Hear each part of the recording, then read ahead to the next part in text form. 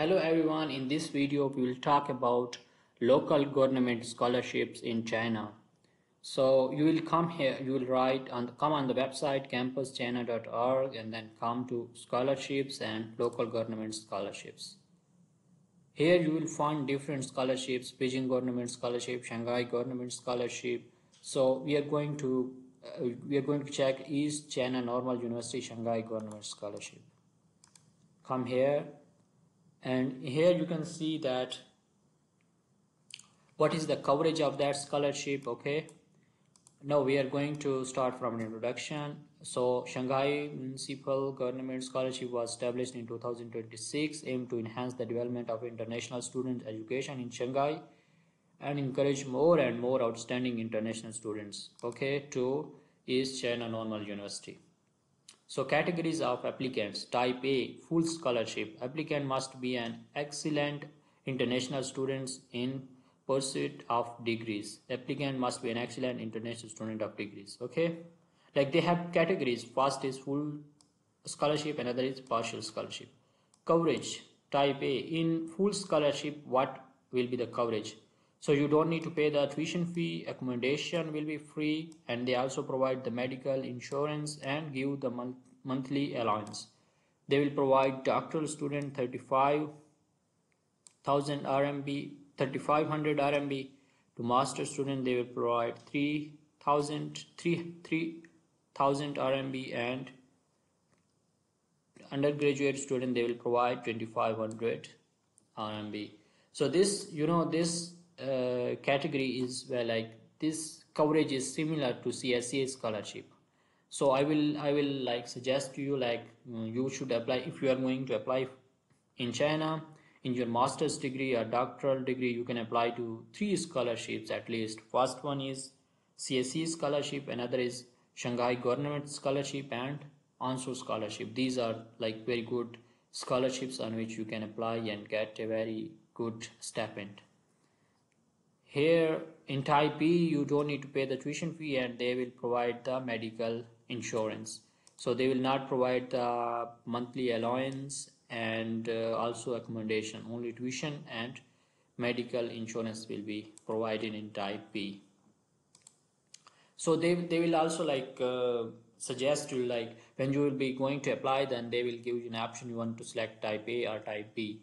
So you can select their type A or type B according to your situation. So eligibility, applicant must not be a Chinese citizen, education background and age limits. So they should have bachelor degree program. So if you are going to apply for bachelor degree, you must have high school diploma, and if you are going to apply for master's degree, then you must have bachelor degree. Applicant for doctoral degree must have master's degree. So if you are going to apply for doctoral degree, then you must have master's degree under the age of 40. If your age is above 40, then you can't apply. Applicant cannot be holders of any other kind of Chinese. So if you are going to apply for Shanghai Government Scholarship, then you should not hold CSE or Anshu scholarship or any other kind of scholarship. This is the deadline. Each year they have deadline May 15th. And application procedure, application form, you should here on that website register and download that form. They also provided that institutional code you need to enter here if you are going to apply for East China Normal University. Then you need to have highest diploma and academic transcripts, a research and study plan, recommendation letters, health certificate. Applicant for Chinese Start, if you are going to apply for Chinese Start program, then you should have HSK certificate, HSK 5, and they have like this institution also. Okay, and here if you are going to apply, applicant for English Start must provide proof of language proficiency. If you are going to apply in English Start program, then you should have English language proficiency. If you can get that certificate from your previous institution, like if you have done bachelor degree from any institution, then they can provide you English proficiency certificate and then you can submit that. And if you have IELTS or TOEFL or any other English language test, then it is a plus point. You need to submit 800 RMB application fee in East China Normal University. And a PhD applicant should submit your published thesis. If you have any papers or thesis, then you should submit that as well. Application documents sent by email, fax or fax not accepted. Application document will not be returned whether the applicants are admitted by East China Normal University or not. So here they are talking about application documents sent by email. So you don't have to send the documents by email or fax.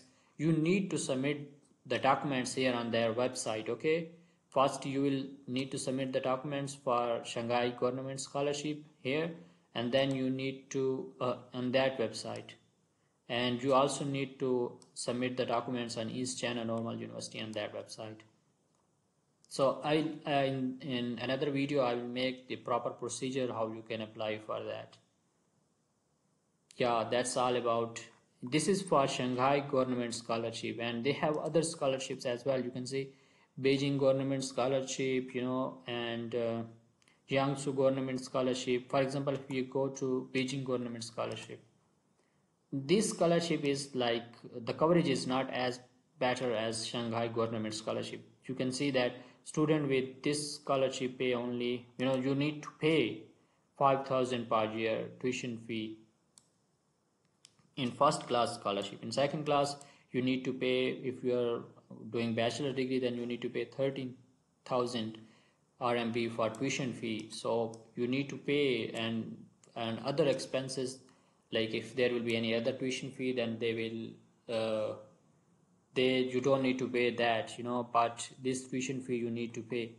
And there is no monthly allowance or medical insurance, accommodation, So I think if you are going to apply, then you should apply for Shanghai Government Scholarship because they are providing good coverage. And if you have any question related to that scholarship, you can ask me in the comment section. Thank you so much for watching the video. Take care. Bye.